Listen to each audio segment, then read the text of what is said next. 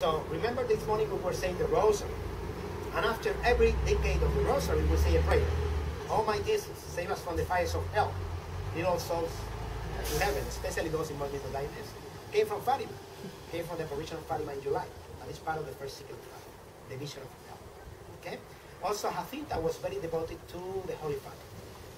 She had few visions of the Holy Father up on his knees, crying and praying in front of thousands of people who were dying because they were starving. They had nothing to eat.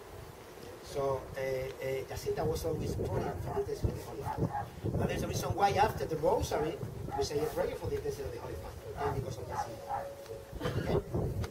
So also, for example, when the three children were in jail, and the governor said, if you don't tell me the truth, I will kill you. Jacinta said, okay, great, kill us. They will be sooner at hell. Okay? So the Blessed Mother, remember, appeared to the three children together from May until October. But to Jacinta, she appeared 3 more times just to herself, just to Jacinta. 2 times here in the house, and 1 time in the hospital in Lisbon.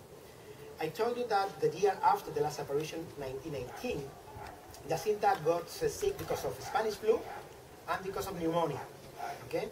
So the Blessed Mother appeared to her and asked her, Jacinta, aren't you still ready to offer more sacrifices for the salvation of the sinner? Yes, I am. So you are going to go to a hospital in the town of Oren, where you are going to have a surgery.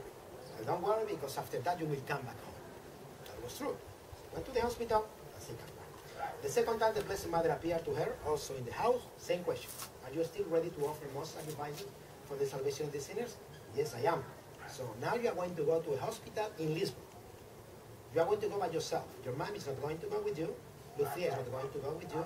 And you are going to die there alone. But don't worry, because in the moment of your death, I will come to take you to heaven. And I will comfort you. So the night before he moved to Lisbon, to the hospital, she had an interview, or a meeting, the last meeting with Lucia. And you have the words in Portuguese over there, okay? That you can read in the book if you want to buy later. So Jacinta loved to pick flowers. She loves flowers. And she used to pick those flowers to offer to the little chapel they built in the Cova de Ria to the Blessed Mother. So she said to Jacinta, you know, to Lucia, sorry, you know, Lucy, I am going to miss a lot to go to Baliños to pick flowers to offer to Our Lady. And then Lucia answered her back, don't worry, Jacinta, because very soon you will be in heaven with our Blessed Mother and our Lord. And then, you know, that words comfort Jacinta, and Jacinta answered back, yes, see you in heaven. Okay? So she left from Australia to Lisbon. She was in the hospital there. The last time the Blessed Mother appeared to her was to tell her the day she was going to die, and also to tell her that the most, or the sin that offend most Christ, or Christ the most, or Jesus Christ the most, was the sin of the flesh. That is the one that is offending more popular, more times to God. And she passed away in February 2019-20. So February 2019-20 is when Jacinta passed away. And, you know, after her death, you have to understand that still we have a socialist party running the country. So the people were afraid about somebody making any damage to the body of Jacinta. Like, remember when Jesus Christ was crucified, Joseph Arimathea requested his body to be buried in the Holy Sepulchre. So the same thing with Jacinta. There was a very important nobleman called the Marquis of Alfabaide, who decided to request the body of Jacinta to be buried in his own property.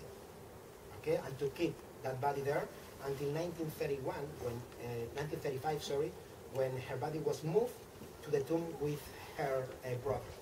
When her body was moved from that tomb to the tomb of the cemetery of Fatima, her body was untouched, incorruptible, and smelled like roses. Okay?